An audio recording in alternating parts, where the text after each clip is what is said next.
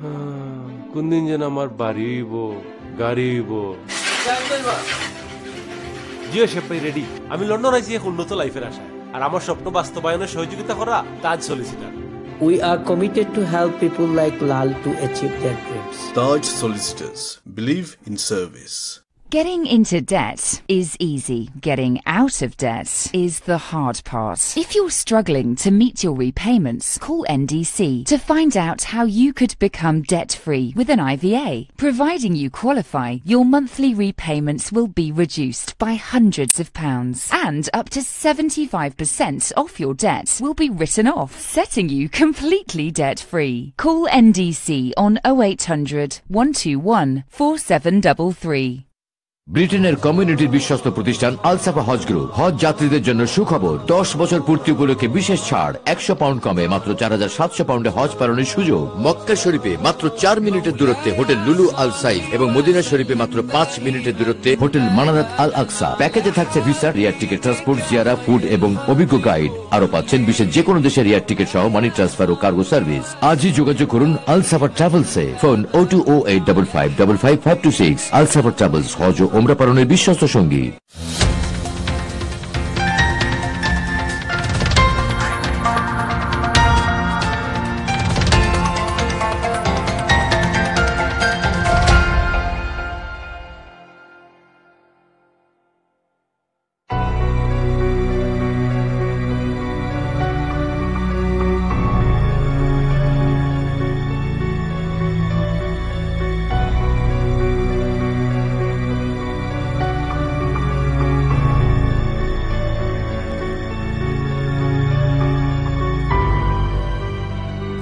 আসসালামু আলাইকুম দর্শক, সবাইকে স্বাগত জানাচ্ছি আমাদের আজকের বিশেষ একটি অনুষ্ঠানে N evening with Anwar Chowdhury. গত কয়েকদিন ধরে আপনারা এই অনুষ্ঠানের বিভিন্ন কার্যক্রম টেলিভিশনে দেখছেন এবং তারই ধারাবাহিকতায় আজকে আমরা আনোয়ার চৌধুরী, যাকে নতুন করে পরিচয় করিয়ে দেওয়ার কিছু নেই, যাকে আমরা চিনি, যিনি ব্রিটিশ একজন রাষ্ট্রদূত ছিলেন, বাংলাদেশের একজন হাই কমিশনার ছিলেন, পরবর্তীতে পেরুতে অ্যাম্বাসেডর হিসেবে ব্রিটিশ গভর্নমেন্টের জন্য তিনি দায়িত্ব পালন করেছেন।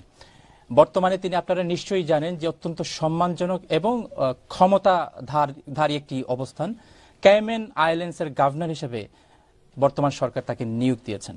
দর্শক মণ্ডলী, আজকে আমরা আনোয়ার চৌধুরীর সাথে কথা বলবো এবং তার সাথে কথা বলার জন্য আমরা স্টুডিওতে আমন্ত্রণ জানিয়েছি লন্ডনের বাইরে থেকে 55 জন বিশেষ অতিথিকে, যারা নতুন প্রজন্মের প্রতিনিধিত্ব করে, যারা আনোয়ার চৌধুরীর কাছ থেকে জানার চেষ্টা করবেন আনোয়ার চৌধুরীর আজকে এই অবস্থানে আসার পেছনে কি কাজ করেছে, কোন স্পৃহা কাজ করেছে এবং ভবিষ্যতে আনোয়ার চৌধুরী তার বর্তমান সফলতাকে কিভাবে কমিউনিটির মধ্যে ছড়িয়ে দিতে চান। Anwar Choudhury, welcome to the show. Thank you, Farhan. It's very nice to be here, and I really do want to thank you for arranging this rather unique evening. As you say, as a conversation with many friends and some people who I have not met before, but all brilliant, aspiring, young British Bangladeshis. It is a conversation that I'm looking forward to having. So I wanted to thank you and Channel S for producing this show and getting it together. আপনার কাছে যে কোনো প্রশ্ন করার আগে, the first question anybody would ask. Yes. How was your journey in Peru? How was the journey in Peru? Well, that journey still hasn't finished, but it was like other experiences I've had. It was quite extraordinary. It has been extraordinary. I've served there now for 3.5 years, and I think what I will take away is the thing that combines us, the thing that unites us as people, as human beings together, doesn't differ whether you are at one end of the planet or whether you are at the other end of the planet. As you know, as you said, I was British High Commissioner to Bangladesh. Peru is probably the most furthest away. Yes. From the point of Bangladesh, and the similarities I found, the engagement we had, the things we did together will stay with me. So it's been a fantastic 3.5 years. My family have really enjoyed it, and I think I'm about to leave that country, that great country, where the Peruvians say to us that we are now closer. দর্শক মণ্ডলী, আপনারা দেখছেন an evening with Anwar Chowdhury. আমরা আনোয়ার চৌধুরীর কাছ থেকে তার সাম্প্রতিক তিনি যে অ্যাম্বাসেডার ছিলেন যেই দেশটিতে ব্রিটিশ সরকারের পক্ষ থেকে, পেরু, আমরা যে দেশটিকে চিনি পেরু নামে, সেই দেশের তার অভিজ্ঞতা আমাদের সাথে শেয়ার করলেন। তিনি এর আগে আপনারা জানেন যে বাংলাদেশের হাই কমিশনার ছিলেন। এছাড়াও তিনি ব্রিটিশ গভর্নমেন্টের বিভিন্ন গুরুত্বপূর্ণ দায়িত্ব পালন করেছেন। তার জীবনের বর্তমান কার্যক্রম সম্পর্কে জানার জন্য এবং এর পেছনের আরো কিছু তথ্য জানার জন্য আমরা ছোট্ট একটি প্রতিবেদন তৈরি করেছি, ছোট্ট একটি ডকুমেন্টারি তৈরি করেছি। চলুন দেখে আসি সেই ছোট্ট ডকুমেন্টারি।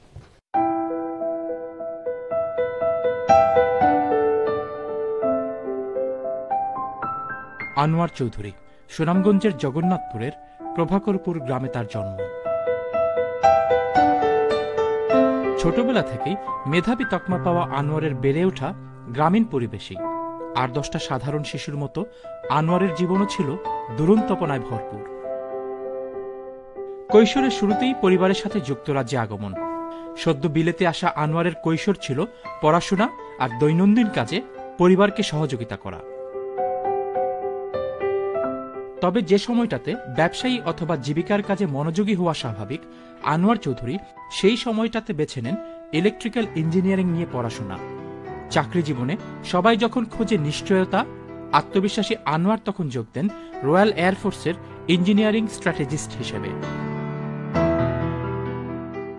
সাফল্যের ধারাবাহিকতায় আনোয়ার দায়িত্ব পালন করেন ক্যাবিনেট অফিসের ডিরেক্টর সহ ব্রিটিশ সরকারের বিভিন্ন গুরুত্বপূর্ণ বিভাগে। তবে আমাদের কমিউনিটি এবং সারা বিশ্বের বাঙালির কাছে তিনি আলোচনায় আসেন ব্রিটিশ সরকার যখন তাকে ব্রিটিশ হাই কমিশনার হিসেবে বাংলাদেশে নিয়োগ দেয়। প্রত্যাশার চূড়ায় অবস্থান নিয়ে যখন আনোয়ার চৌধুরী ব্রিটিশ বাংলাদেশিদের সাফল্যের মাইল ফলক, তখনই তাকে বাংলাদেশেই জঙ্গি সন্ত্রাসীরা আক্রান্ত করে। কিন্তু জন্মভূমির প্রতি অগাধ আস্থা নিয়ে তিনি তার পুরো দায়িত্ব পালন করে বিলেতে এসে আরও প্রভাবশালী দায়িত্ব পালন করেন, যার সর্বশেষ সংযোজন ছিল পেরুতে ব্রিটিশ অ্যাম্বাসেডর হিসাবে নিয়োগ।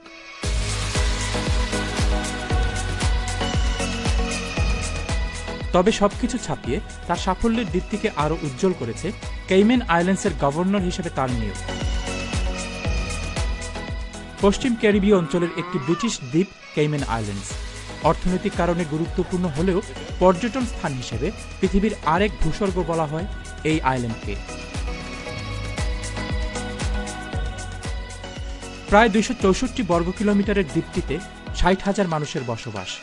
বিশ্বের সব বৃহৎ ফিনান্সিয়াল ইনস্টিটিউশন আর বাঘা বাঘা ব্যবসায়ীদের বসবাস এবং অবকাশস্থল হচ্ছে এই ছোট্ট দ্বীপ। অর্থনৈতিক গুরুত্ব বিবেচনায় নিউ ইয়র্ক, লন্ডন, টোকিও এবং হংকংয়ের পরপরই কেইম্যান আইল্যান্ডসের অবস্থান।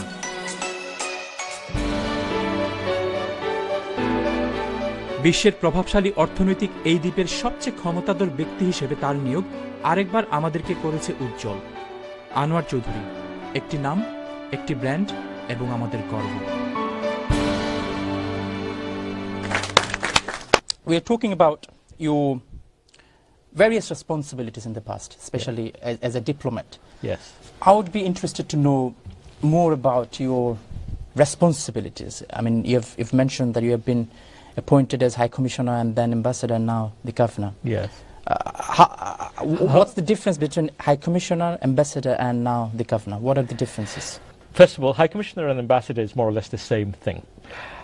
It is essentially the same thing. As you know, if it's a Commonwealth country, an ambassador from a Commonwealth country, or the envoy, to another Commonwealth country, we call it High Commissioner. Okay? So the ambassador from Canada to the UK here will be called the Canadian High Commissioner. The British person to Canada will be called the Canadian High Commissioner because they're part of the Commonwealth. So the 54 or so country in the Commonwealth, we call ourselves High Commissioner. Everybody else is called ambassador. The governor role is totally different to that in a sense, in that he's been appointed by Her Majesty's government and the Queen to be the Queen's representative in this jurisdiction, in the territory. And your primary responsibility is good governance, okay? Good governance for the territory in everything that this entails. In the Cayman, for example, we have parliamentary democracy. There are 20 or so MPs. There is a Prime Minister. But my function would be like a proxy head of state, representing the Queen, and the government works very closely with the governor. The Prime Minister works very closely, and so does the whole government. There is a speaker. It's just like a mini House of Parliament with 20 MPs rather than 600 something MPs. But the governor also has some direct responsibilities, which is not delegated to the government, and that is for defence, good governance overall, for defence, for international relations, and for security. Those are held back, but you can delegate those too as specific responsibility of the governor. Tell us about your childhood. This is, I think, the interesting part. I mean, well, it's increasingly a very long time ago. You born in Bangladesh? Did you remember? You born in Bangladesh? Yes, I do remember that bit. I'm not that old yet. Born in Bangladesh? Yes. Yes. So, childhood. How to wrap it all up? Summarize it quickly. As you know, born in Sunamganj, a great place of water, of song, and great food and wonderful people. I'm sure you will agree. Yes.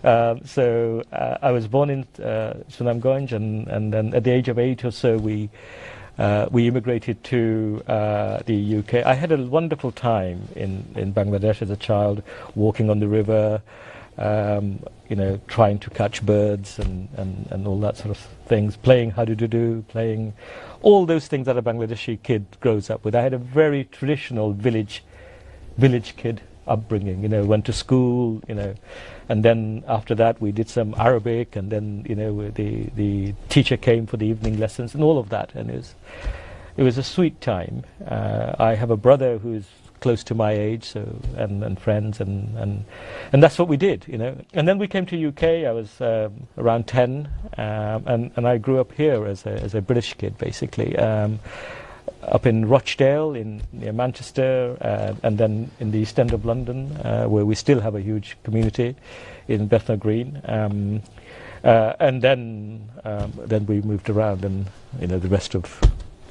So you became a very well-known household name in the British Bangladeshi community after becoming the British High Commissioner to Bangladesh. Yes. So how did it happen? I mean, did you approach, or it just came as ongoing responsibility? I don't know. Maybe you will know that better than me. So, for me, until that time, I was in the British Civil Service. I was director in the Cabinet Office. But with some of these jobs, although they are very...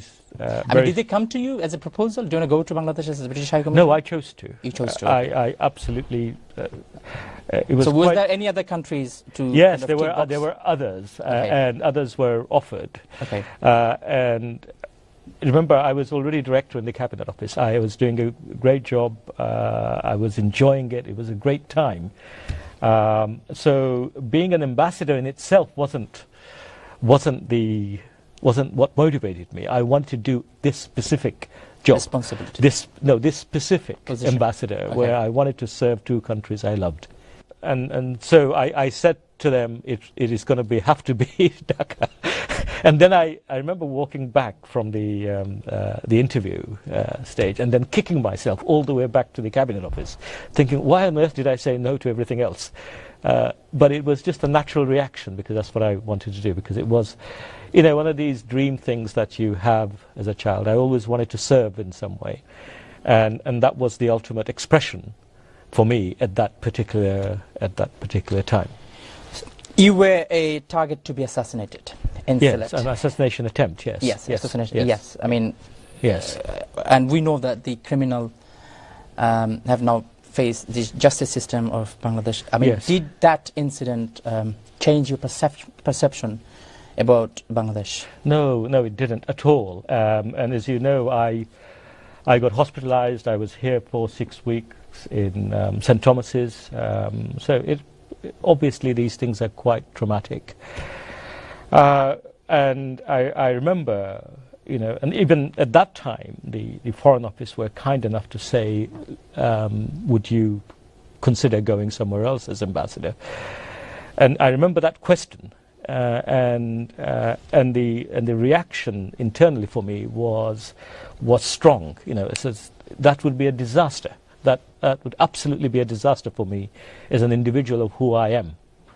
And so I insisted that I go back and finish the job that we started. Anything else wouldn't have been meaningful for me, although the options were there. So that it didn't change my life. In fact, it made me appreciate the challenges that ordinary Bangladeshi people and indeed people around the world face.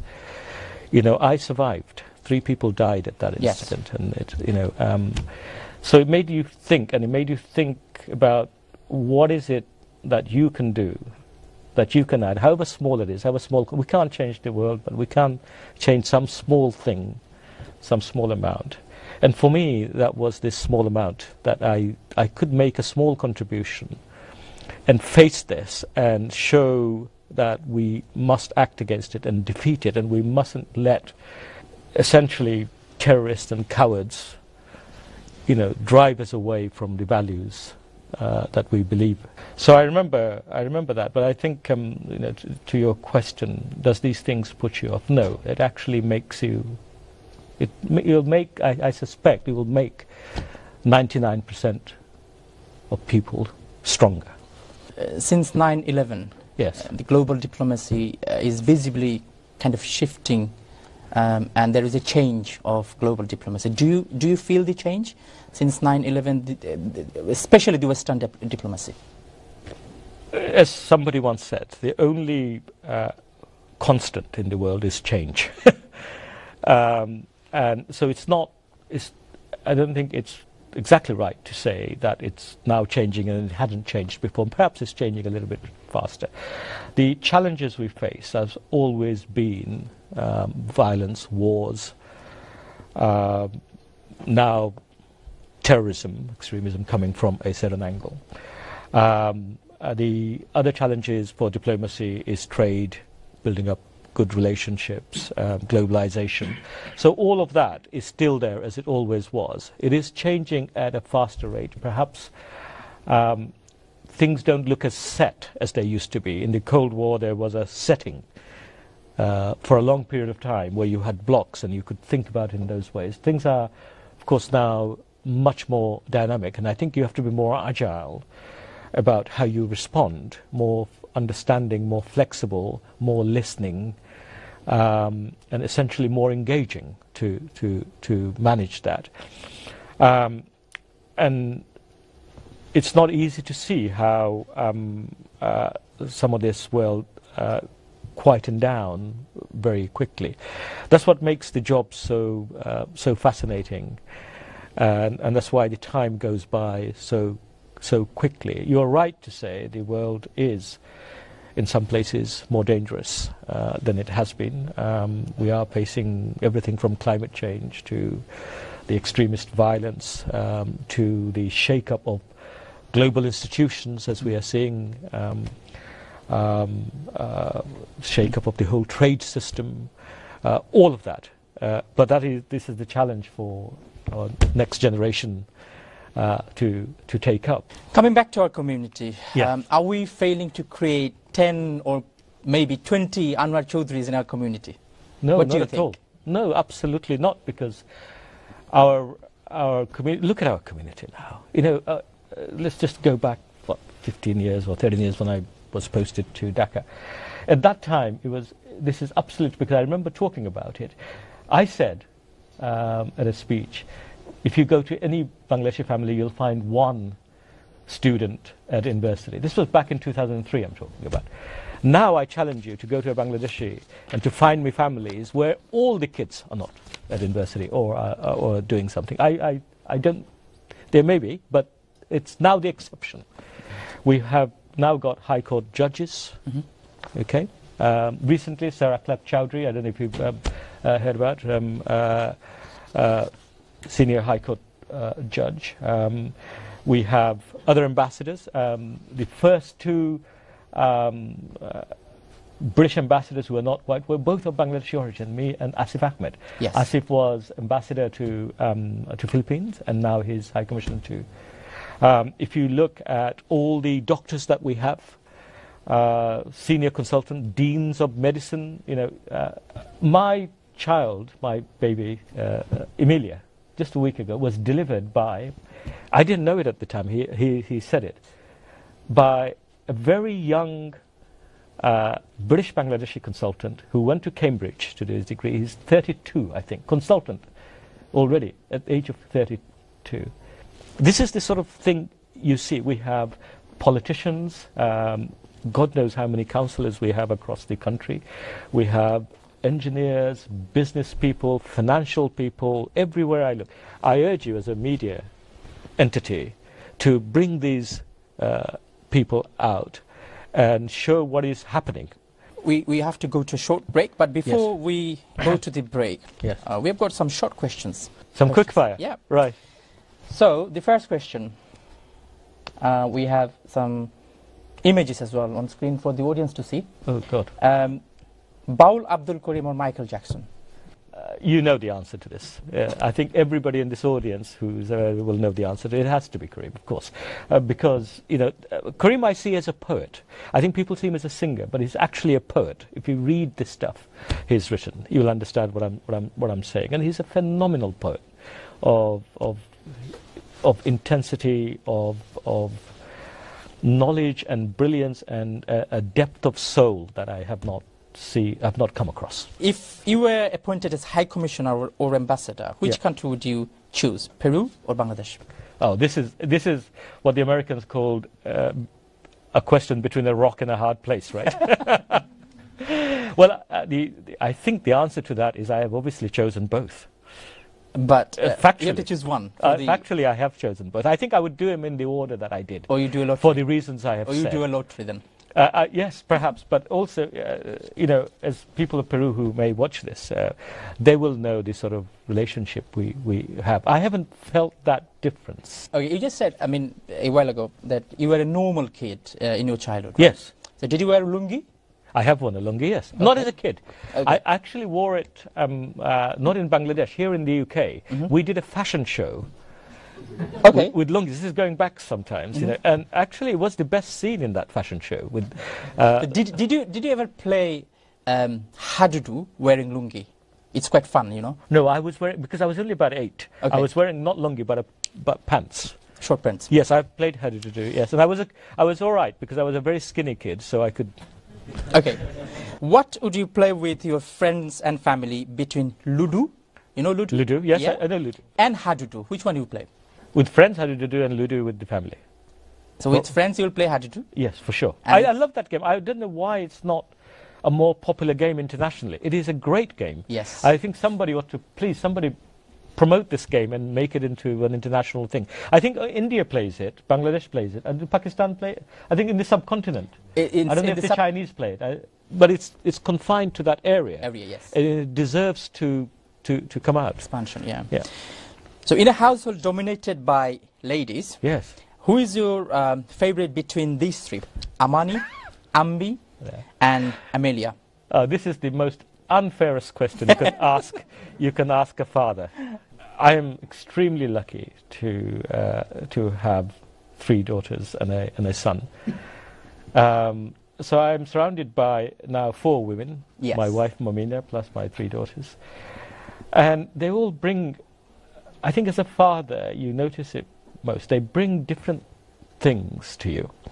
Amani has a tremendous, dry, wicked sense of humor, and I love talking to her. This is my eldest daughter. We have great conversation, and she's at an age now where you can discuss things. Ambi is extremely sweet, very caring, very cuddly, shows her emotions much more, very bright young girl who wants to be a rocket scientist. And Emilia, as I said, after 30 seconds she smiled.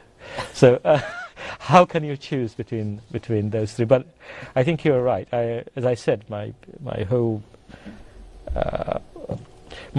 conclusion is that I have been an extremely lucky man, not just professionally, but also personally. I think you're doing unfair with Momina Bhabi. What about her? She's one of the most genuine people you'll meet. She's quite passionate. She will say what she thinks. She's deeply caring for people. But she's also a person who, if she doesn't like something, will also say that too. And she has many, many close friends. In Peru, for example, I think on her network, she has more sort of friends and people than I do, because they just indigenous people. Yes, Okay. Peruvian people. Peruvian people. Okay. And she doesn't speak Spanish very well, and so that says something about the individual who can connect like that. I think when we were leaving, because she has now left and she's now here, and the number of parties they did in her honor, it's just amazing. I hope they will do the same for me, but I'm not sure. So that's Mumin, and she's quiet. Anwar Choudhury, you have to go to a short break. Ladies and gentlemen, as you all know, that Mumina Bhabi just gave a birth to a beautiful baby last week. So let's congratulate and give a big clap to the newborn. And with that note, দর্শক মণ্ডলী, আমরা যাব ছোট্ট একটি বিরতির পরেই আমরা চলে আসবো আমাদের সাথে।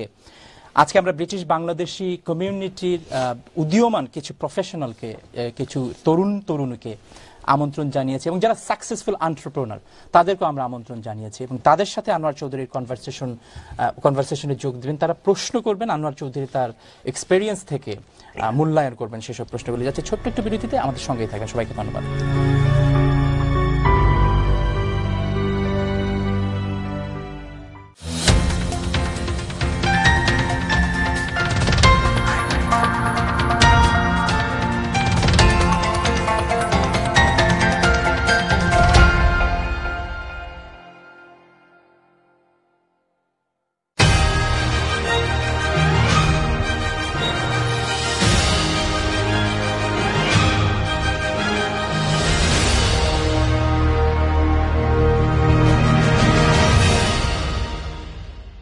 Coming soon, Allsol Maj Bazar, UK biggest Maj Bazar now in Allsol, the Midlands. Get ready for your home shopping. Allsol Maj Bazar, 50 Mount Street, Allsol, opening soon.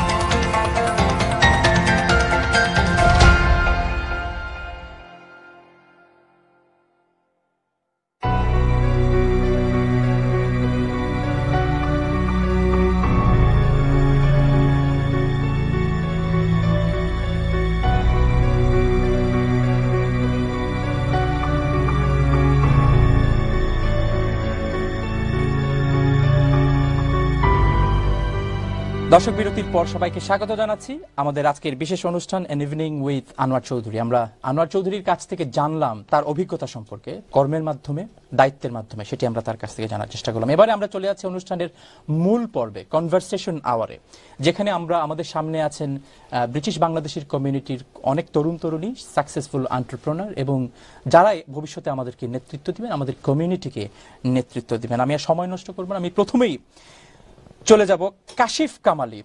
He is the only British Bangladeshi student studying at Eton College with a scholarship, of course. And Eton College has produced 19 British Prime Ministers in the UK. Kashif, your question, please. So my question is, what does one need in terms of life experience, academic merits and character to successfully advance into the upper echelons of the political arena? It is a very good question. I think that'll be of interest to many. But first of all, can I congratulate you on what you've already achieved? If you are seriously interested in leadership roles and in success, and for me it came down to five things that I talk about, and I won't go into it in any detail. The first thing, and people say it all the time, is confidence. But confidence, where does confidence come from, is probably a better question. And confidence really comes from exposure. It comes from experiencing different people, different situations, meeting different people, putting yourself at some risk, getting yourself out of the comfort zone, leaving your community, hard as it is, going to an university somewhere else, all of that. So being confident is not something that you're born. You build it because once you see other people, once you see other things, you realize that you are as good as the rest. That comes to many of us. So confidence is one. The second thing is, I would say, communication. Communication in the sense, not just orally, but also in writing. Okay. We are blessed with having the English language as our first language here. The English language is simply power now. Speaking English, starting is quite easy, but to become master at it, to be able to communicate, to be able to share your dreams like Luther King did, with the rest of the world and make it part of them, it requires a level of skill in communication. Even in writing an email, can you write an email so that it's actually delightful, so the person who reads it looks forward to it? So communication, I think, is hugely important. Curiosity, the need to want to learn. Just getting your degree is never enough. Are you curious enough so that people want to follow you? I think having courage at the right moments are also, it's not the courage to go and attack a hill, but when you look at successful people, it's what they do when they're down that makes a difference. It's not what you do when you're up, it's what you do when you're down. Many life's experiences, something happens to a member of family, divorce, financial problems, some unlucky thing that's hit you. So having the courage at that time to do the right thing, to stay strong, I think is important. And finally, of the 5 things I've said, finally humility, but genuine humility, to know your limitations, to know, as I do, and I think every successful person will tell you, of course, you need to work hard, you need to get qualifications, but in the end, a lot of it, 50% of it is luck. Not to forget that. The person you're sitting next to,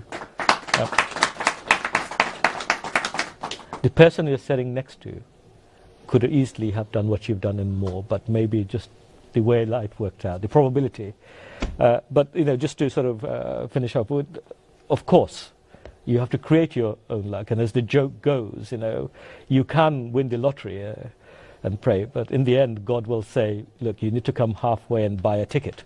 So you need to buy a ticket in terms of prepare yourself. Mejabin Ahmed, another talented young lady from our community. She was a former student welfare officer at UCL এবং বর্তমানে সে একজন GDL student. Mejabin Ahmed. So you touched on your role about being High Commissioner to Bangladesh and how it was a revolutionary role for you. I wanted to ask, being British Bangladeshi, did you find that was an advantage to the role when serving as High Commissioner to Bangladesh, or did it bring challenges? The job of a diplomat is to serve the interest of his country, Great Britain. Okay. I was lucky to be in a country where the interests, both of Bangladesh and of Great Britain, were totally aligned. And so I didn't face some of the challenges, but there's always challenges when you on how you do the job, on corruption, on your reputation as an individual. It's very difficult. We are a family-orientated community as a people, as Bangladesh, British Bangladesh, and Bangladeshis, and the Indian subcontinent. So I had to make sure that I separated my duties away from friends and family very, very clearly. I think that was one of the things I said. The first thing I said to my staff in the British High Commission is, if anybody comes and says they are part of my family, give them minus 10 points to start off with. So whatever, because that is just. And I think it's important to set your principles. I served 4 years in Bangladesh. Not one individual came up to me and asked for a favor. Not one. We'll go to one of our own, Kohinoor Kabir, Channel S-এর একজন উপস্থাপিকা, presenter, and at the same time she is a recruitment business partner for a top-tier investment bank. Kohinoor Kabir. Some would say that one of the hardest things is to get your first first role after university. Yes. What advice would you give to the upcoming generation on how they can best prepare in getting their first role after university? Getting the first job is very, very difficult because you don't have a proven history. And the straight answer, the simple answer to your question is not only having the background qualification, and now we have got a community and a country where getting a degree is not as it's not as uncommon as it used to be. So obviously qualification and all of that, but that doesn't actually make the difference. The difference comes from confidence. Okay, the first job that you apply to, at the interview particularly, it comes from the how you react, how you promote, how you present yourself, and within having done so many recruitment sort of things, within 2 minutes, a recruitment manager will know whether he or she wants to hire this individual. And where does that confidence come from? Where does it come from? It comes from what we talked about earlier. It comes from getting yourself exposed and experienced in different life situations with different people, not just getting a first-class degree. Many recruitment people, they've got 200 applications, okay, to sift through. You can't ask them to look through your case and make the case for you. So you have to write in one page why you are the best suited person to that. And remember, it's not about you. It's about what you're going to bring to this organization, this company, this government institution, whatever, this charity, whatever it is. And if you can get that down to a page, why I am the most suitable, why I can make a difference to your company, they will interview you.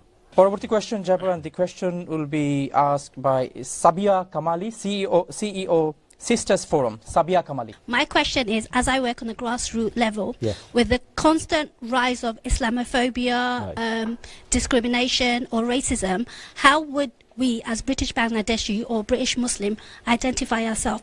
How would we redefine our identity? I am British. Full stop. Okay? I am not a Bangladeshi living in Britain. I love my heritage of Bangladesh. Okay?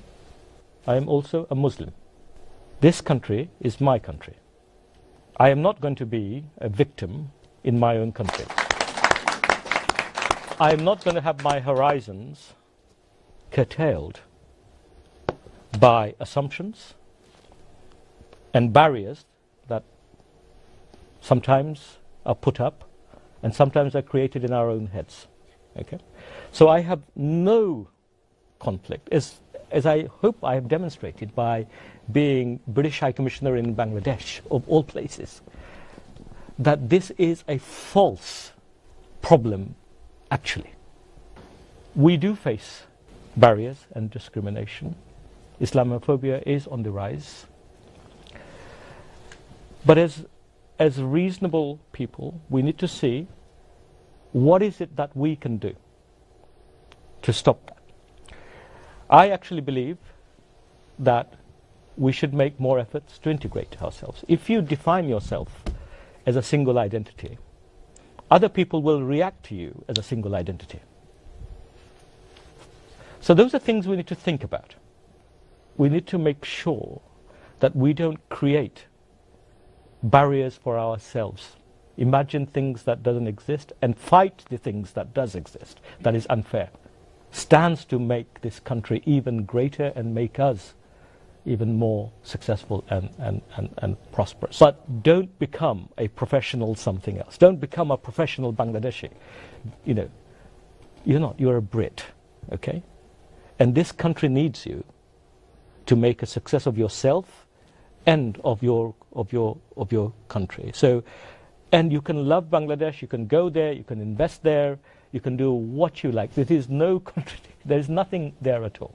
So let's not do that. And we must stay away from these temptations, these easy things, to find ourselves labeled as something, you know, and then just behave accordingly to this label. This is dangerous.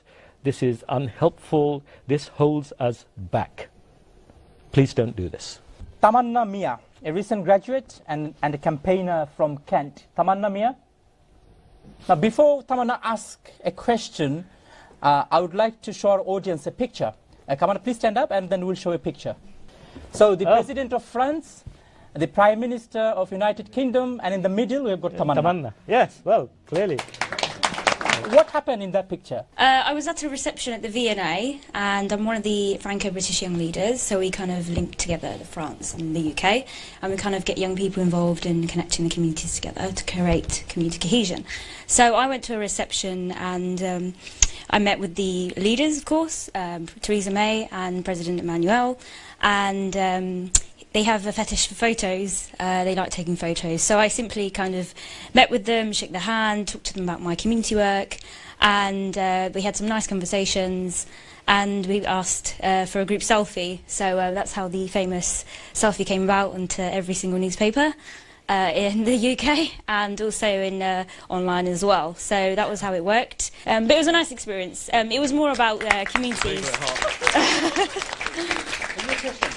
Yes, I have a question. So obviously you've done a lot in public service. How did you first come into the Foreign Office? What was your experiences? If you could tell us a bit about that, that would be great.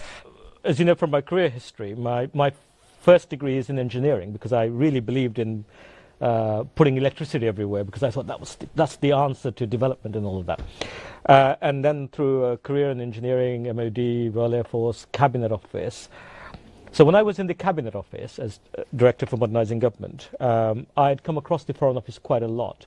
And this original idea of trying to be of some service to developing countries, Bangladesh, as well as others, by doing electricity, that concept stayed with me, although I didn't get to do what I wanted to do when I was a young guy. And then, as it happens, I was doing a speech for the Cabinet Office, talking about modernising government in Greece, of all places. The Foreign Office knew of me, and they eventually invited me over. And I said, look, I'm not actually interested, because I have a great job, and I did have a great job in the Cabinet Office in there. But I am interested in this, which was to become High Commissioner. And then, to Bangladesh, and then we went for a competitive. Our process is through competition, okay. And I competed with, I think, 8 other people, and luckily I got through. Look, I went to a school in the East End. You know, our young friend there is going to Eton. Okay, so you guys, you know, you're much better prepared than I was. So all of you can do this. The variety of jobs that are open to you in public service, whether it's civil service or foreign service, is just infinite. Whether you're in the Ministry of Defence or in the Treasury or in DFID or wherever it is, Education Department, it is a whole world that you can spend 20 lives and still not get to the end of it. So that's how it happened in Foreign Office. Once you're there, we in the UK, we have subtle cultures on the surface, but underneath, those cultures are quite strong and thick.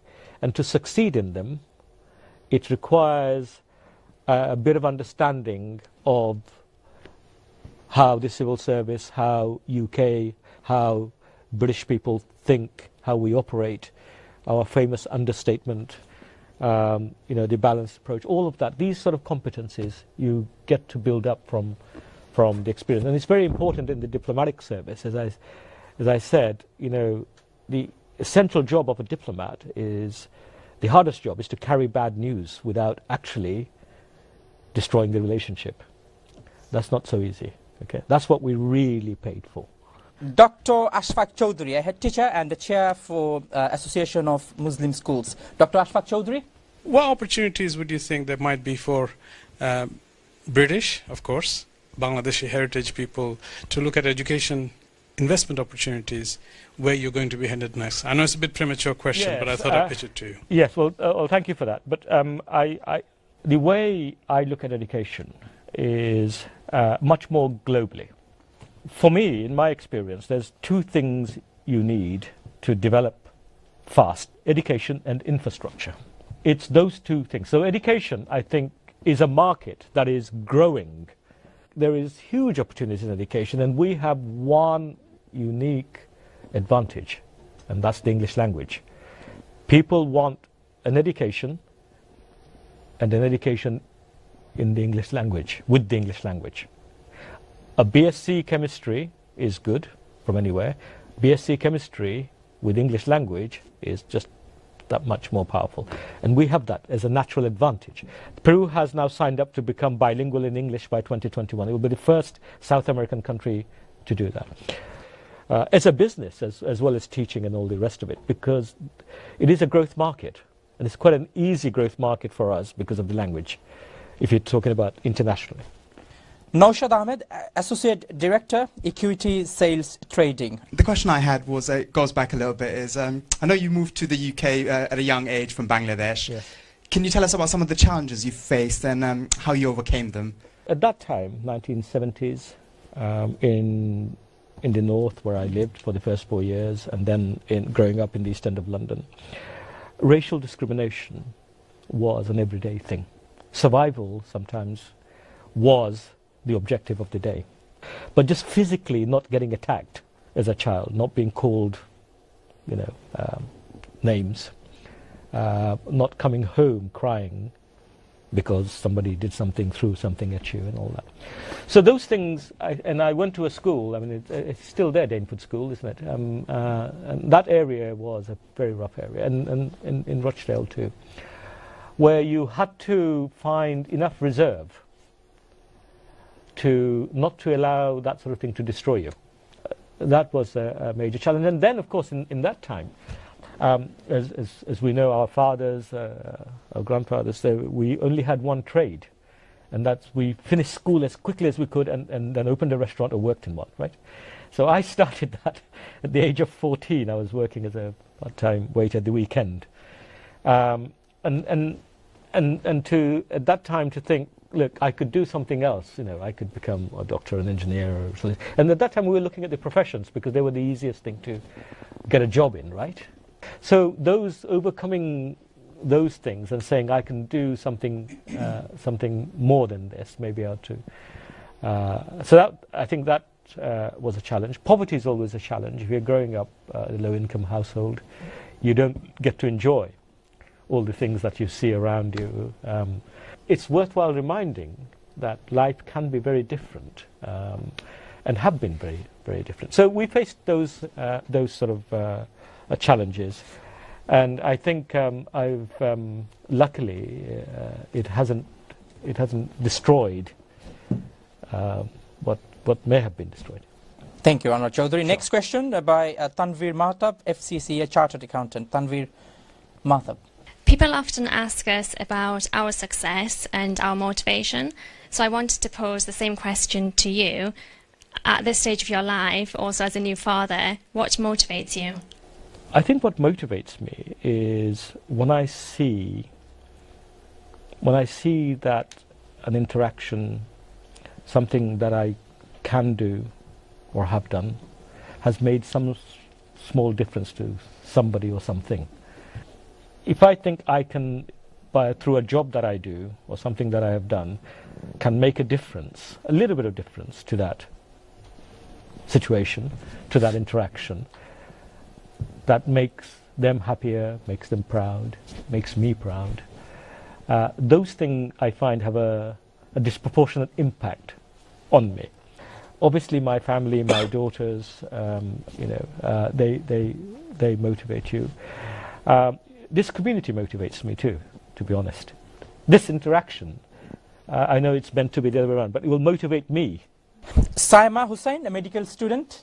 Saima Hussain. My question to you would be, what has been your biggest obstacle throughout your career so far, and how did you overcome that obstacle? My biggest obstacle to my career progress is me. It has to be me. If I could be better at my job, if I could be cleverer, maybe I could go even further. I mean, this is not to say it's not all my fault, but what I'm saying, the biggest barrier is usually you. I wasn't a particularly good student at science. We have Dr. Rob here, who's a brilliant scientist, but I did engineering because the thing that motivated me is that I wanted to build electrical power stations everywhere because I thought electricity was the answer to poverty.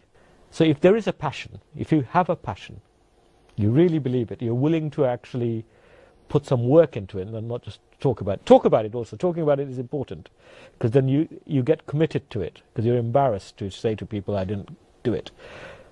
talk about it, share it, but that won't be enough. Put some energy into it, do it, finish it, and then if it wasn't right, do something else. Thank you very much, Anwar Choudhury. Next question, Azmain Zarif Nirjhor, a very young, talented A-level student. Nirjhor? During your time in Bangladesh, you would have been through the 2006 to 2008 political crisis. I was there from 2004 to 2008. Yes. So yeah, in that time, how do you think domestic political crises, how do you think they affect foreign diplomatic relationships, and especially against a background of corruption allegations against both party leaders and for both parties during that time? Yeah. Thank you. The job of the diplomat there is to understand, so you can't help not getting involved in the sense of understanding deeply what is going on in the country. That is the whole point. The government has sent you there so that we can have a deeper, better understanding of the country that you are in. And that some would argue that's a international or Western intervention in the democratic political system in Bangladesh. Well, understanding something is not intervention, it's understanding. Intervention is something that may come later if you intervene.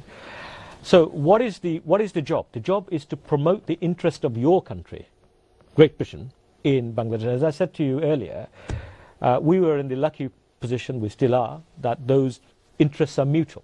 So on trade, on security, fighting extremism, on cultural issues, on education, on health, on all those issues that you can talk about, the international relationship spectrum, there wasn't a difference. And it is also your job to say what your country's beliefs and values, your job is to promote those values. Now, if that is anti-corruption, then it is your job as an ambassador to promote that value and try and help the place you are in to achieve more in this area. Whatever country you're in, you are forced to deal with the situation that you find. You then look at it as to, does it affect our interests and values? If it does, it takes on a special sort of tasking, a special role. If it doesn't, you tend not to get so involved, but obviously you do get involved because your job is to understand and influence that country. And we influence through diplomacy, through persuasion. But in Bangladesh, the greater threat at that time was was stability and the extremism. I mean, people have forgotten what happened in 2007.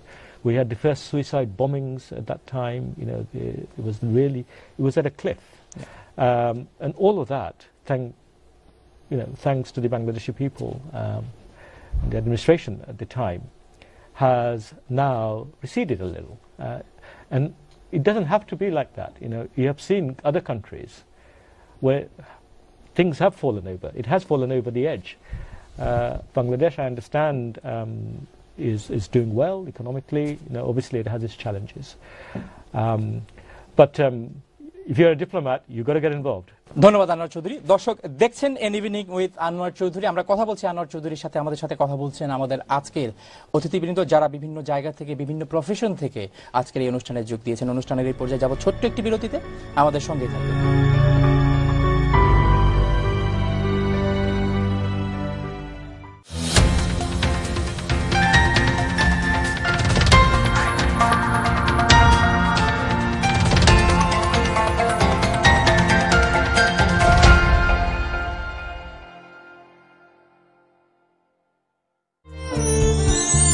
Welcome to Lal Haveli, your desired wedding venue and restaurant in the Midlands. With stunning decor and capacity for 900 guests, Lal Haveli provides car parking facilities, separate bridal room, prayer facilities and many more. We also run a 100-seating buffet restaurant 7 days a week with more than 40 items. To book, please call us on 01922 637 283.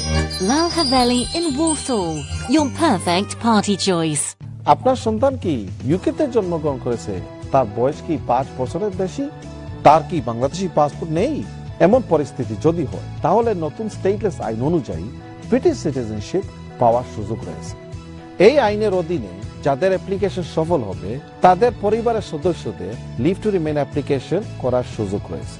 বর্তমান আইন পরিবর্তন হওয়ার আগে আমাদের সাথে সরাসরি যোগাযোগ করুন। Charles Simmons Immigration Solicitor. Call 0208 514 0000. Hello Paisa, international money transfers. Instead of waiting days, transfer your money without delays. It's fast, cheap and secure. You can now send money to your friends and family in Bangladesh for free.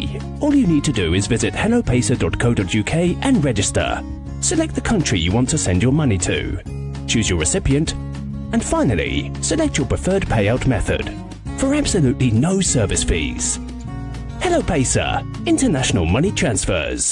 লন্ডনবাসীদের প্রিয় প্রিয় বাজারে এখন থেকে পাচ্ছেন quick transported Bangladeshi fresh fish R Monday to Friday থাকছে free home delivery only in tower Hamlet area. প্রিয় বাজারে রয়েছে dedicated product specialist for fish, vegetables and meet section. প্রিয় বাজারে আসুন আর মন ভরে শপিং করুন।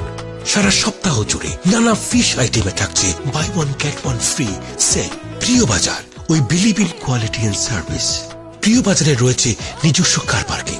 প্রিয় বাজার, Watney Market, Shedwell, London.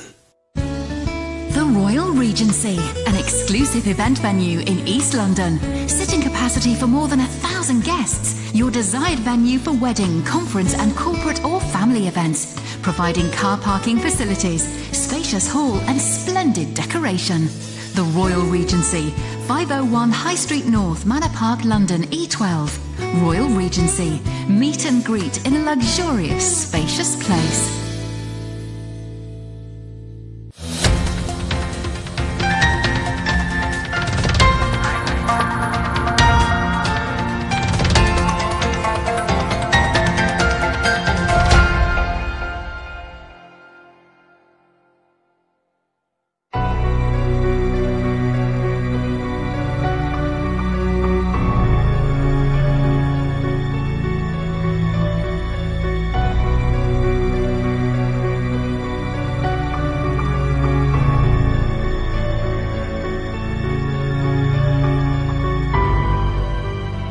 দর্শক সবাইকে স্বাগত জানাচ্ছি বিরতির পর ইভিনিং উইথ আনোয়ার চৌধুরী অনুষ্ঠানে। আমরা কথা বলছি আনোয়ার চৌধুরীর সাথে। এবারে শুনবো অনুষ্ঠানের এই পর্যায়ে আমাদের বাকি অতিথিদের বক্তব্য। Next, mister Mahbub Noor, secretary general WBCC, and he has come from all the way from Wales. My question is based on my background, which is business and economy. Now that the UK is definitely leaving and there's not going to be a second referendum, we're leaving Europe, do the Bangladeshi diaspora have a role to play between UK-Bangladesh relationship in terms of building a trade relationships?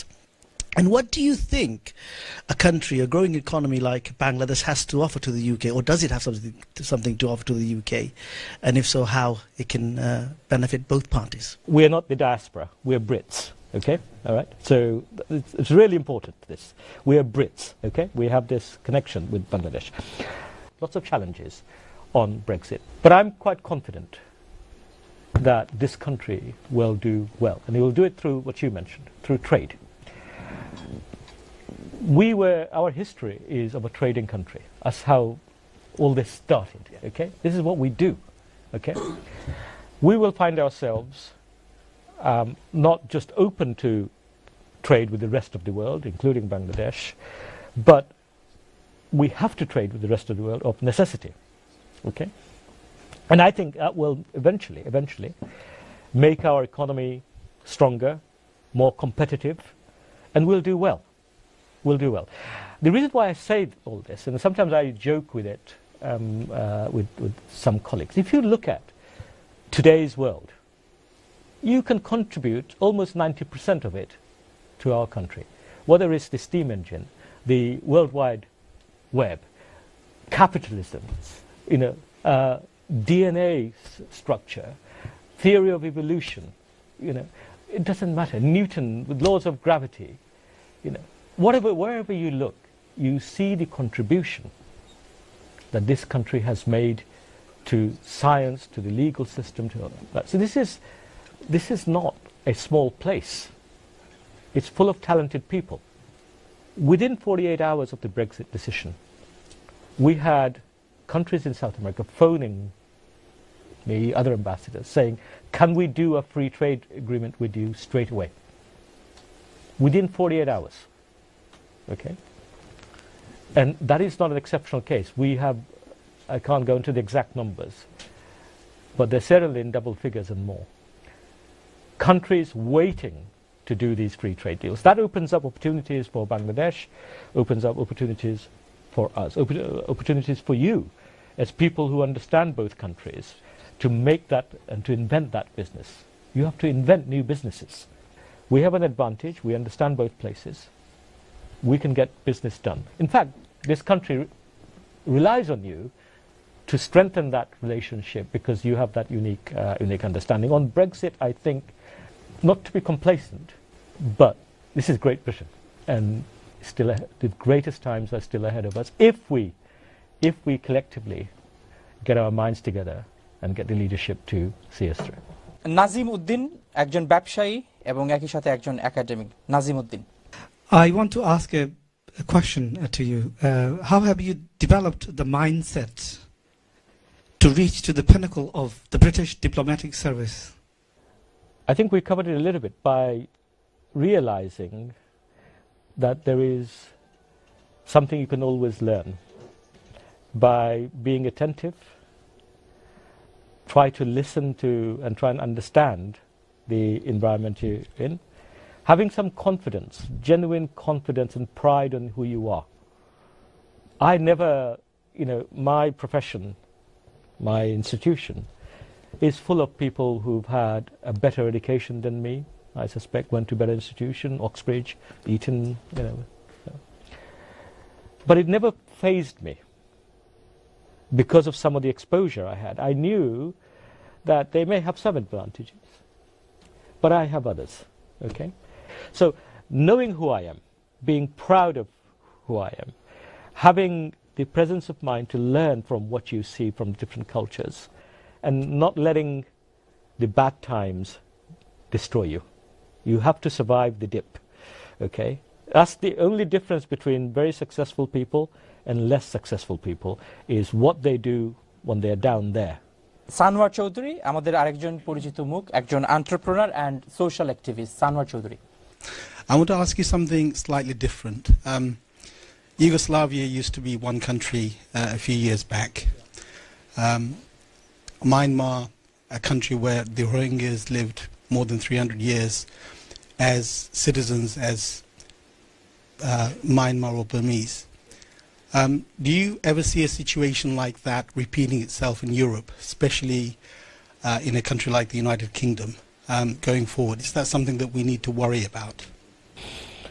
I mean, what I wanted to say is no straight away. Because that's what I actually think. The reason why I pause is because of the history of our civilizations, of the human history. It seems to repeat itself when we think we've learnt the lesson for the last time, that we've got over a hatred, we've got over a challenge, and that learning stays with you. But as you know, Dr. Sanwar, that is not true. And there's always a small risk. The answer is no, I don't think so. And that's why I think what we can do to bring cohesion, to bring harmony, to bring understanding in our society and elsewhere is so important. And also to speak out. Speak out. As it's been said many times, it only takes people to stay quiet for evil to prosper. When you see wrong, even if it is hurtful to your own self or community or whatever it is, speak out, say no, show disapproval. I think that those things are very important. Dewan Mahdi, a solicitor and also a television presenter.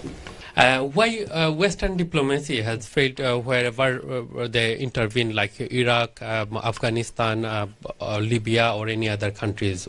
What are your thoughts around this? And this is your easy question, right? I'm glad you didn't ask me a difficult one. What are my thoughts on where does Western diplomacy fail? Well, there's the acid test in diplomacy failing is that it's when we end up in war. That is essentially the outcome, the acid test for my profession failing. We can't always save everything by talking because the other side doesn't want to talk, so it's not always possible. But essentially, so if we have ended up in conflicts that's been costly, you can't say that's a successful diplomacy. We have contributed in, and you don't hear of it because nobody hears of this thing that the war didn't happen because of diplomacy. It's never talked about because it didn't happen, so what's the interest?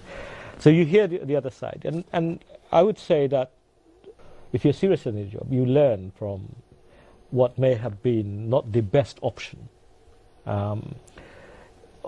given the outcome. I think you constantly learn from those, as we have learned from the events that have happened in Iraq. Afghanistan is still in the situation that it is in. We have a system in our in the civil service, in the diplomatic service, where we put up advice, giving lots of options, having done the analysis. It's up to our ministers, up to the government, then to take the decision. Do you believe in conspiracy theories, Anwar Choudhury? No, I don't. You don't? No, so I what don't. are conspiracy theories? I mean, I don't believe. For example, 9/11, we always hear about conspiracy theories, and ISIS, it's another conspiracy theory. So do you believe in those? No.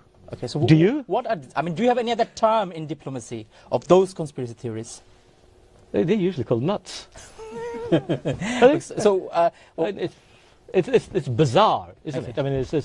I mean, but it is interesting. I mean, what is fascinating and perhaps worrying is that so many people seem to give credibility to what is manifestly, nonsense. And so I'm not a huge conspiracy. This is not to say that everything you see or hear from government X or government Y is true. This is not the same thing. Okay, but to wildly sort of make up something and just put it out there, and then given the media we have with Facebook, with Instagram, with Twitter and whatever else, the modern term now is of course fake news. It's so easy to create this thing. I try to look at the evidence. Okay, that's the only sensible way you can evaluate anything. I think one of the problems with conspiracy theories, this is just hypothesizing, I don't know the answer. I think some people like them because it gives them a sense of power over a situation. We don't understand the situation, we create a conspiracy, then we seem to have sort of gripped it. It's a lazy way of gripping it. Anwar Choudhury. Anwar Choudhury, he is a Chief Executive Officer for Sandwell. Question to you, sir, is in regards to institutional racism. You mentioned earlier about social racism that you may have faced, but have you faced institutional racism within your career? I was so thick-skinned. And it probably helps to be a little bit thick-skinned sometimes. I didn't know when I was actually dealing with institutional racism because I was so busy trying to do the best job I can. And I've been through some really conservative institutions. We know it exists.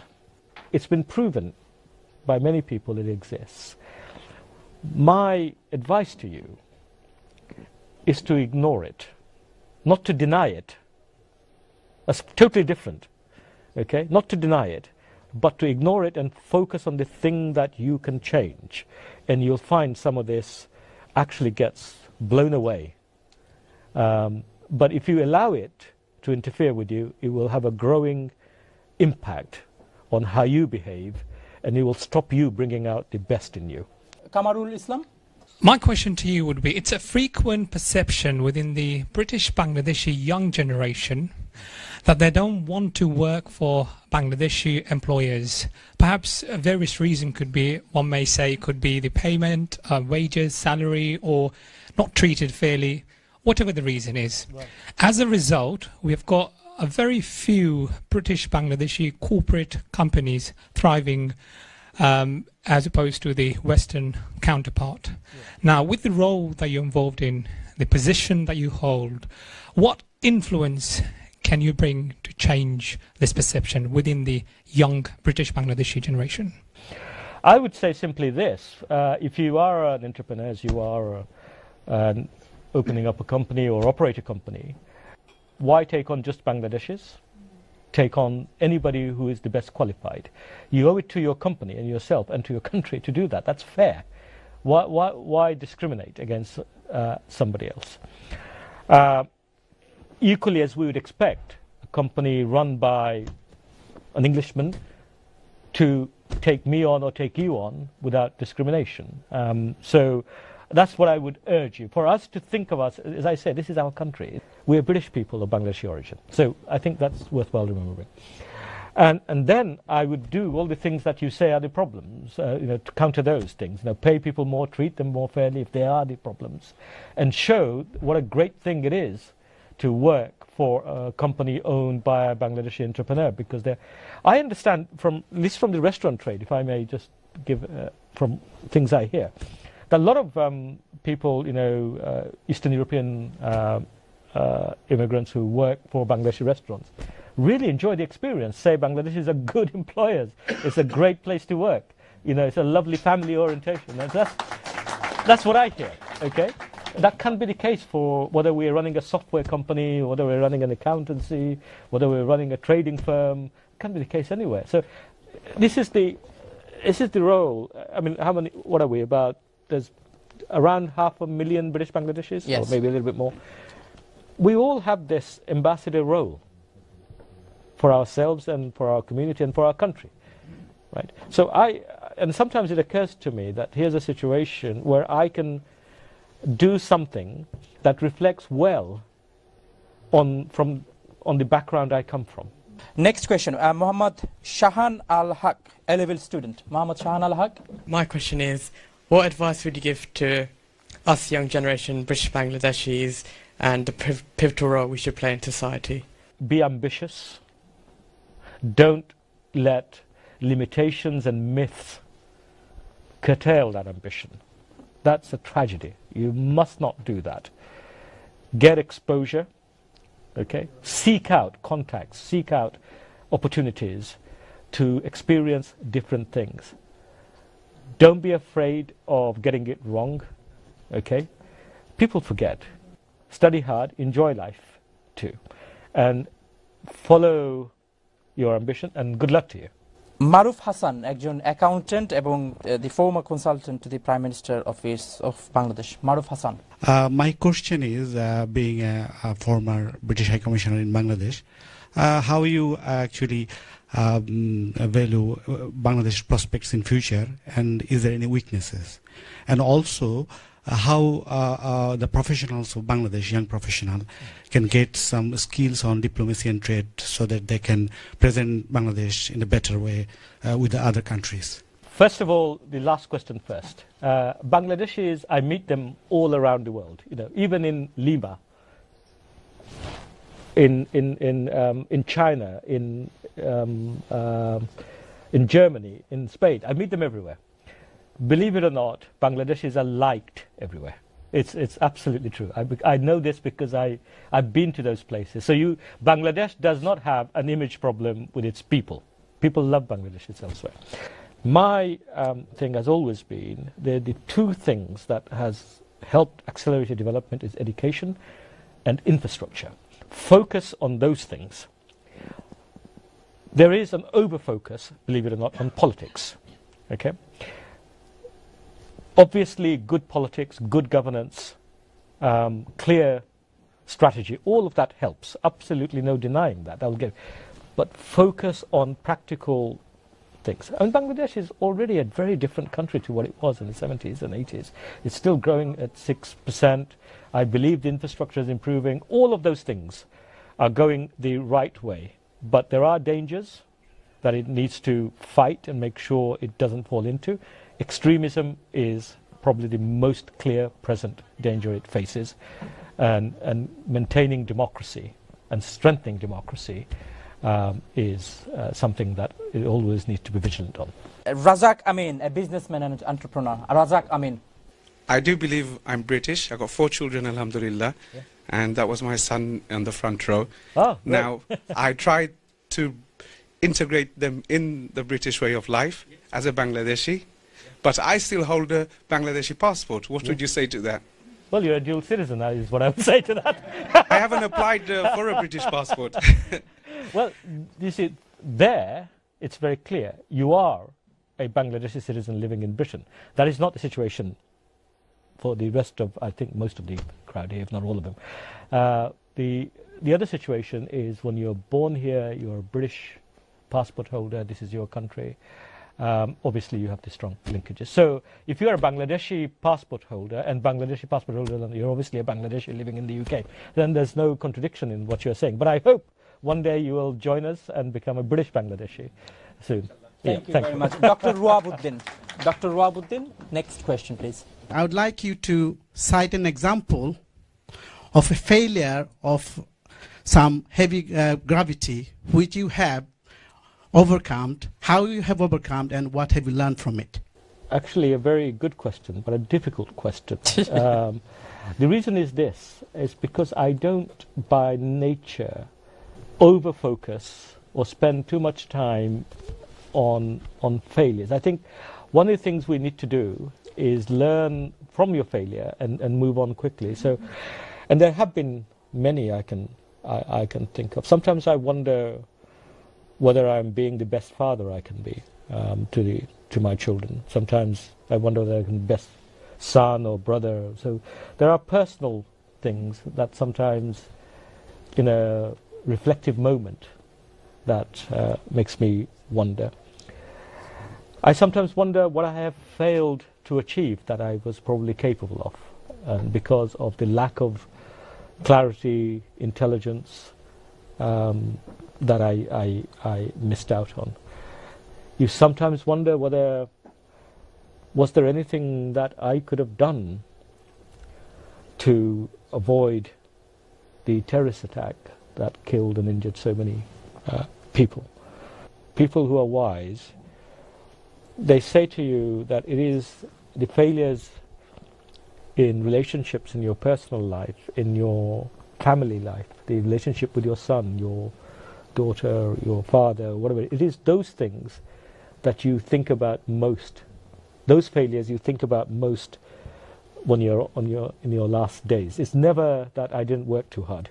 I failed to work or get that promotion. I think very few people think about those things, and I wonder if that is the case with me. We don't know, but it is a deep question, I think, to which I think you continue to reflect and learn. Ibrahim Mia. Next question from Ibrahim Mia, please. First one, as a Muslim, you have a duty towards the Palestinian, and I believe you'll be taking your pulse from March 2018. So, as a leader, do you intend to speak up for Palestinian? As you know, they live in the prison camp, and also British government supplying the firearms. Are you intend to speak up for them? And my second question is, boys watching, so you better be careful.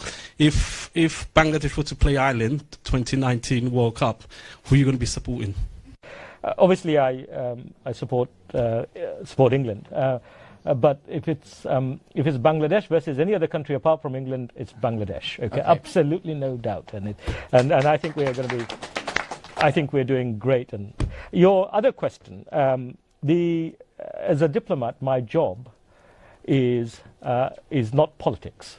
Okay, and I work through giving advice to ministers and trying to influence policy. I am a Muslim, I am also a father, I am a diplomat, I am a Brit, I am many, many things, okay? So I think it's important that we look at that in a balanced way. My job is very clear, which is to promote diplomatically some of the ends that we want as a country. And as you know, we are a very strong supporter of the two-state solution in Palestine. We have been promoting and supporting that very strongly. Thank you very much. Yeah. Dr. A.K. Rahman, Principal Mechanical Analysis Engineer, Structural Integrity BAE Systems. Dr. A.K. Rahman? I am an engineer, and I've been an engineer for over 20 years working for BAE Systems. I know you qualified as an engineer. What I wanted to ask you is, how did you really then change your career to become a diplomat, the steps that you went through? the short answer is that I was pretty rubbish as an engineer. Okay, so let's start from there. I've actually worked for BAE Systems. I worked for Plessey Systems, Plessey Radar, for 5 years, and as luck would have it, I progressed very quickly. Not because I was any good at engineering, but I was quite good at managing teams and issues. So I managing the engineers. Yeah, who were much smarter than me, you know, and mathematicians and so on.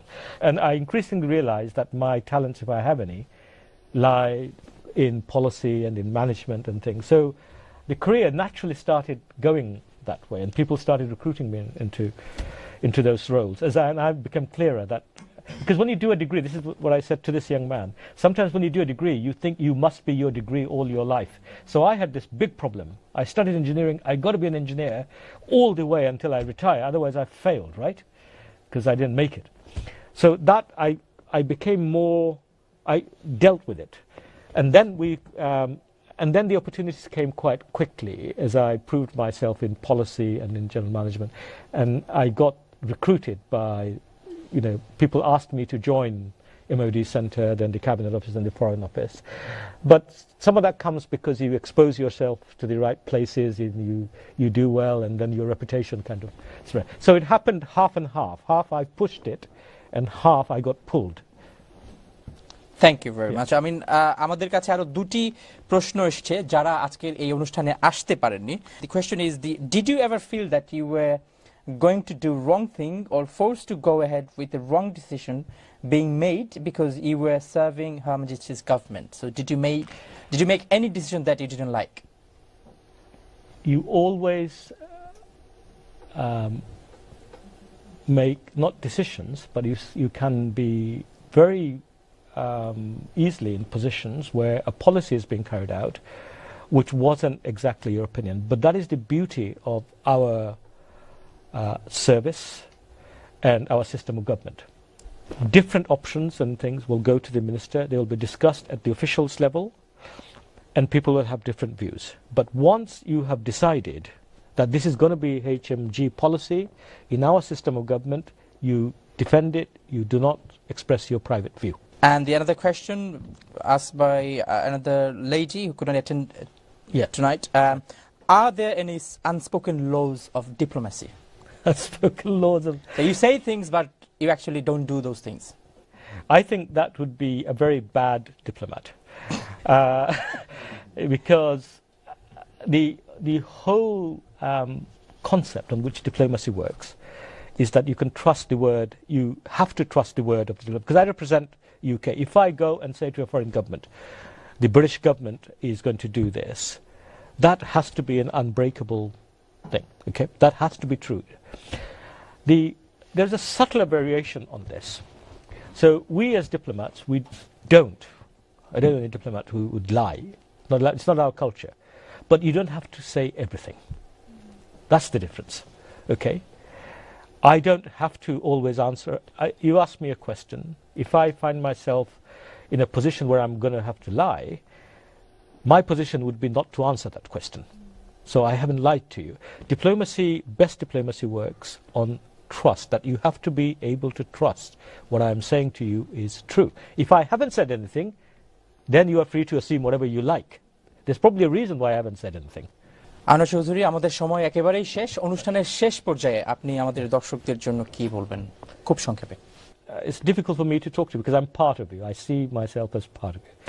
What do I want? I want you all to succeed fabulously in whatever you are doing, and wish you the very best of luck and every success in your future. অসংখ্য ধন্যবাদ। অসংখ্য ধন্যবাদ আপনাকে আমাদেরকে আজকে সময় দেওয়ার জন্য, এবং আমরা প্রত্যাশা করি আপনার অগ্রযাত্রা অব্যাহত থাকবে এবং এর মাধ্যমে আমাদের ব্রিটিশ বাংলাদেশি কমিউনিটি ইন্সপায়ার্ড হবে এবং আপনার কাছ থেকে আদর্শ নিয়ে যার যার ক্ষেত্রে সফল হবে। অসংখ্য ধন্যবাদ। Thank you very much indeed. দর্শক সবাইকে অসংখ্য ধন্যবাদ, বিশেষ করে ধন্যবাদ আজকে আমাদের এই অনুষ্ঠানে আপনারা যারা অতিথি হিসেবে এসেছেন, লন্ডন এবং লন্ডনের বাইরে থেকে সুদূর ওয়েলস থেকে আমাদের অতিথি আসছেন, বার্মিংহাম থেকে আসছেন, লুটন থেকে আসছেন, এবং অনেকেই এসে আমাদেরকে আজকে সঙ্গ দিয়েছেন এত রাত পর্যন্ত আমাদের এই হাই হিটেড টেম্পারেচারের স্টুডিওতে। This is a warm engagement. Warm engagement স্টুডিওতে এসে সবাই আমাদেরকে সময় দিয়েছেন, এই জন্য আপনাদের অসংখ্য ধন্যবাদ। দর্শক, আপনাদেরকে অসংখ্য ধন্যবাদ। দীর্ঘক্ষণ ধরে এবং প্রয়োজনীয় একটি অনুষ্ঠান আপনারা দেখেছেন। আমরা অত্যন্ত গর্বিত এবং একই সাথে আমরা আনন্দিত। জনাব Anwar Chowdhury, designate governor for ক্যামেন islands, তিনি আমাদেরকে সময় দিয়েছেন দর্শকদের জন্য, আমাদের কমিউনিটির জন্য তিনি আজকে সময় দিয়েছেন। তার ব্যস্ততম পারিবারিক এবং রাষ্ট্রীয় যেসব দায়িত্ব রয়েছে সেইগুলির আলোকে সেখান থেকে সময় বের করে তিনি আমাদেরকে সময় দিয়েছেন। আমরা প্রত্যাশা করি একজন আনোয়ার চৌধুরী নয়, আমাদের কমিউনিটিতে আরও আনোয়ার চৌধুরীর জন্ম হবে এবং আজকে যাদেরকে নিয়ে আমরা অনুষ্ঠান করেছি, ভবিষ্যতে আগামী কয়েক বছরের মধ্যে এদের সবাইকে নিয়ে আমরা আনোয়ার চৌধুরীর মতো এখানে চ্যানেলে অনুষ্ঠান করতে পারবো এবং সেই দিনের প্রত্যাশা নিয়ে আজকের মতো অনুষ্ঠান এখানে শেষ করছি। সবাই ভালো থাকবেন। শুভ সন্ধ্যা।